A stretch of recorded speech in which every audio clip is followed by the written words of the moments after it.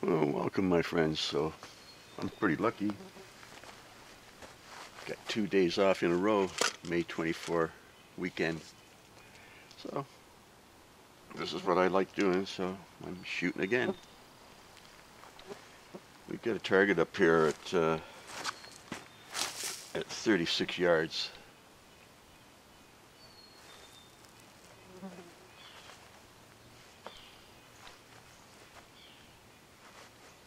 And the ground is kind of uneven also.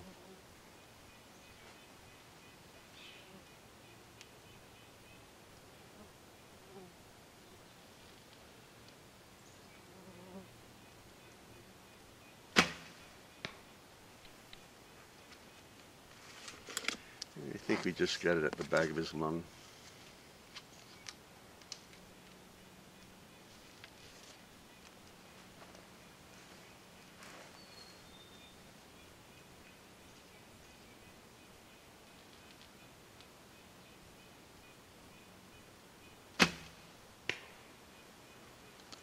And that one sort of got him on the front of the lung.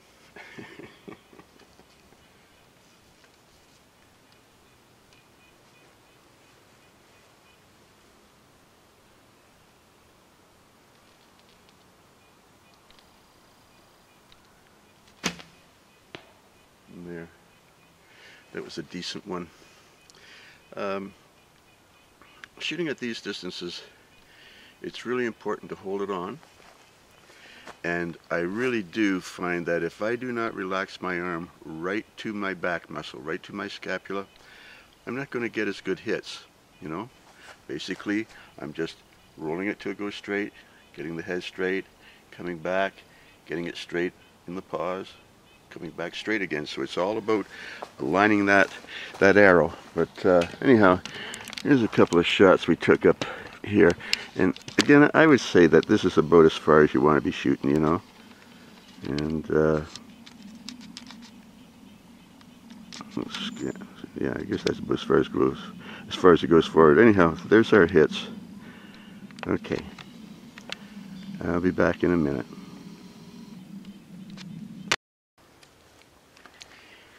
Okay, my friends, now we have a black bear down here at 28 yards.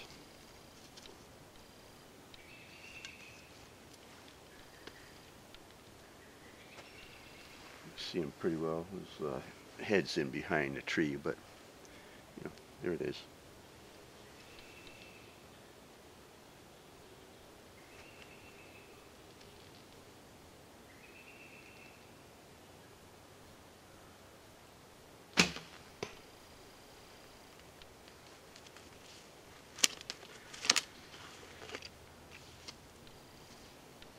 Elevation is quite a problem.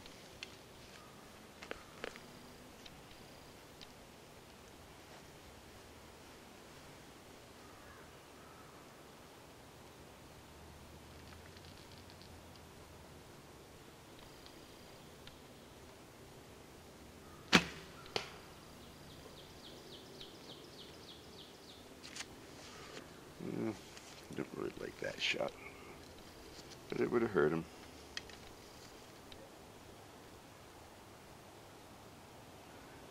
Maybe at the top and back of the lung.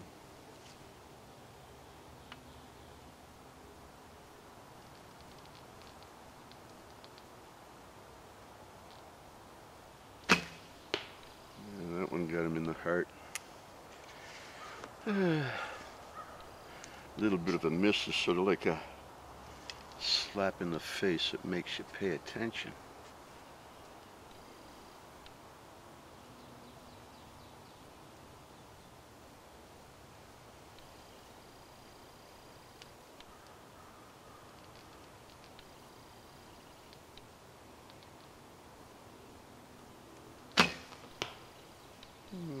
Pretty close to the same. Anyhow, that's about as good as we can do today. You know, elevation is a real big problem. Left to right, it's hard enough, but you can get so that your form is good enough that you can shoot pretty straight. But elevation is always a guess, at best, you know. you can use point of aim where you look right at the gap and put your tip there, or you can use a gap where you look at the center and just see the tip in your periphery vision. Those are some of the things that you can do. I find that movie I made about target recognition is a good one, where you go out to the club and you actually stand at 20 yards and you look and see where your gap goes for each animal, and you make a little drawing. And if you're wise, you'll do it at 20 and 35. It takes time. It's like making a little book, but that's what an artillery officer has to do. Some little tricks that I sometimes will do is you can go out and stand at a target and find out where your gap is, and perhaps use the thickness of your little finger, you know, like say at 25 yards, you know that it's the thickness of your finger under the target. So you just go like that. Gives you a rough idea. Or your thumb, on the side of your thumb, you see? So anything that you can measure. Another thing that you can do is use your arrow. And what you do is, let's say you're shooting and you need to find a spot under the target. Well, you put your tip at the top of your arrow right on the center, and then you roughly lower it one thickness, and then lower it one thickness, and lower it one thickness till you find out where, how many thicknesses it is. And you can roughly go, okay, that would be 3 thicknesses at 25 yards, so it's going to be right on that little branch there. That type of thing.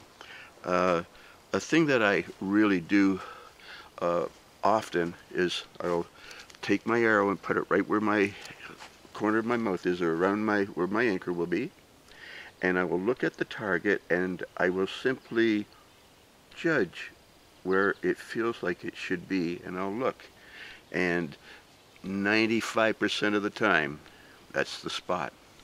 Okay, so those are kind of a few little tricks that I use, because like I say, elevation's a problem. You know, this idea of just eyeballing it, you know, becoming the arrow and just gauging it, that's okay when you don't know the distance and that, but it's still not as accurate as knowing the spot.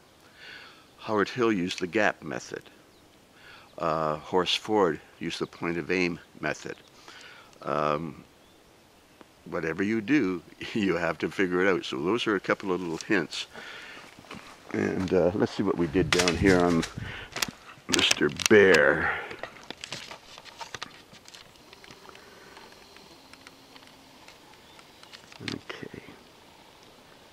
Okay, so the low one was the first one, then one up at the back of the lungs, and then one in the center and another right next to it. So anyhow, that's the hits that we did at 28 yards on this black bear.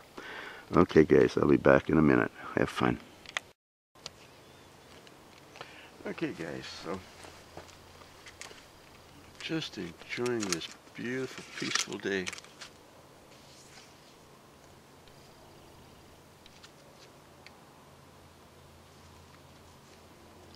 It's nice when you live in a big city to be able to get out in the woods a little bit and pretend you're close to Mother Nature.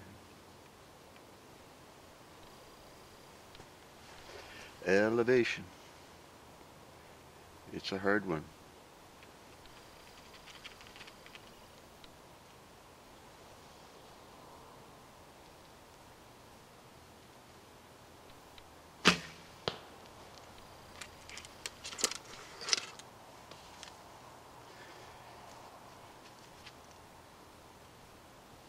You have to put your tip someplace. Most people don't realize you have to have your elbow someplace too.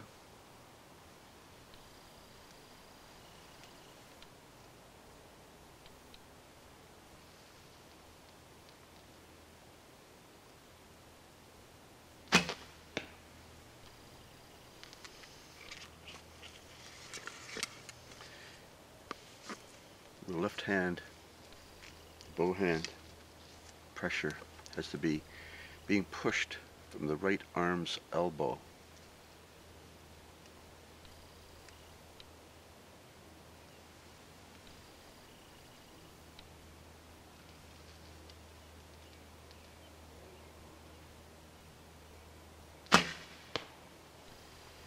Okay?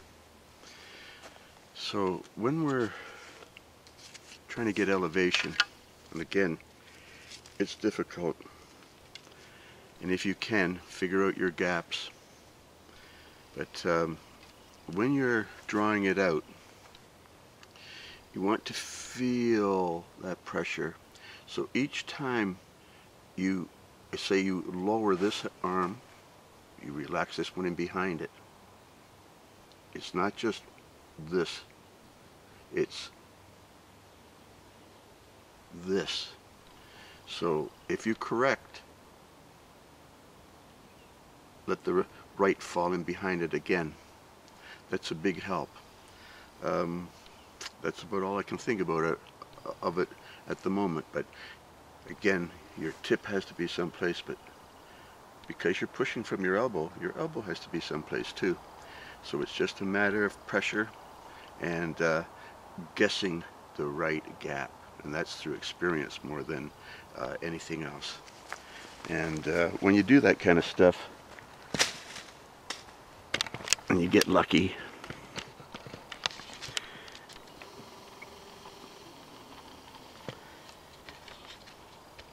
you'll get some hits. Okay guys, have fun, think it over. I'll be back. Okay guys, so here we've got a buck lying down. It's in between the trees, in between 4 trees, and it's 27 yards. So let's see what we can do with this guy.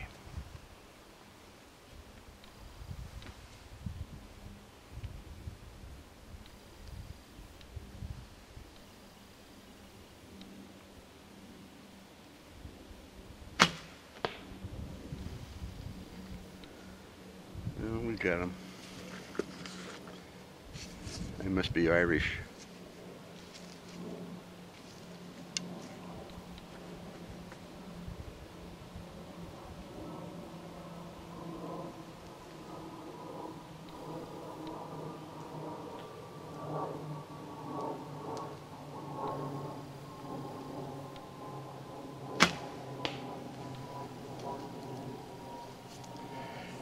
Bugs are coming out.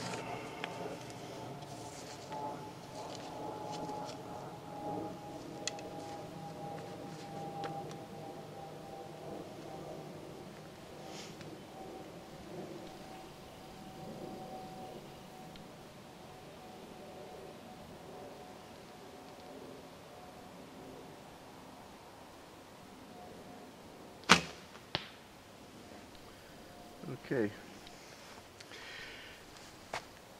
Again, when you're shooting at a target, elevation is a problem. It's harder than the left to right.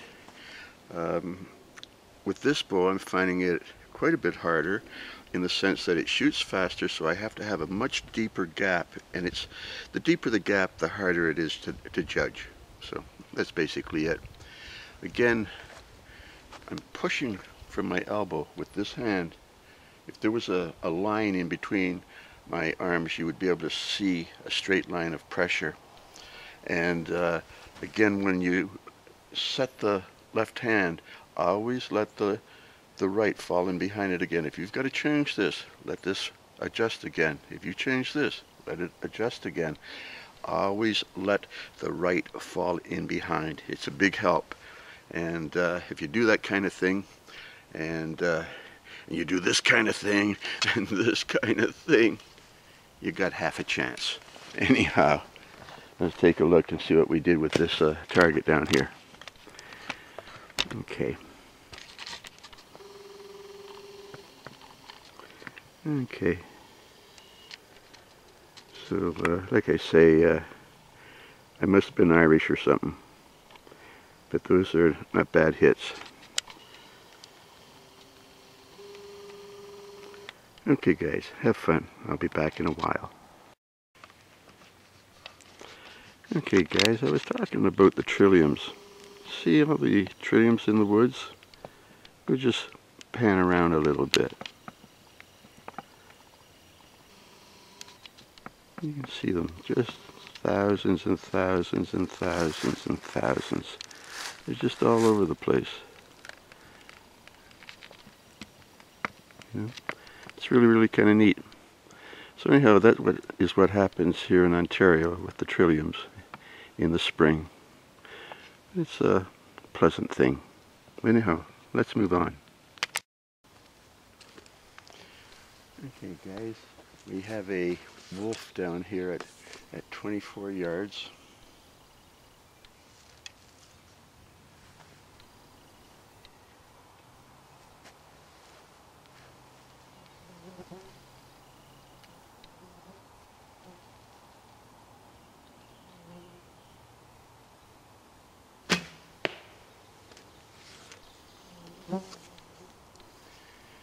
Just so peaceful today. 24th of May.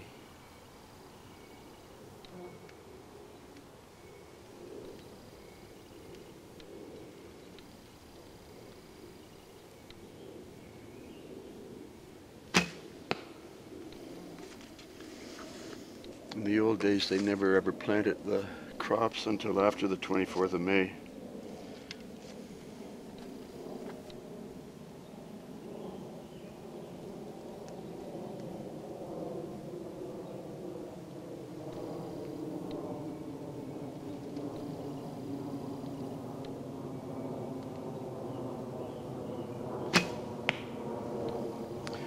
Okay, so let's just do a little rundown. Now, we want to stand sideways to the target.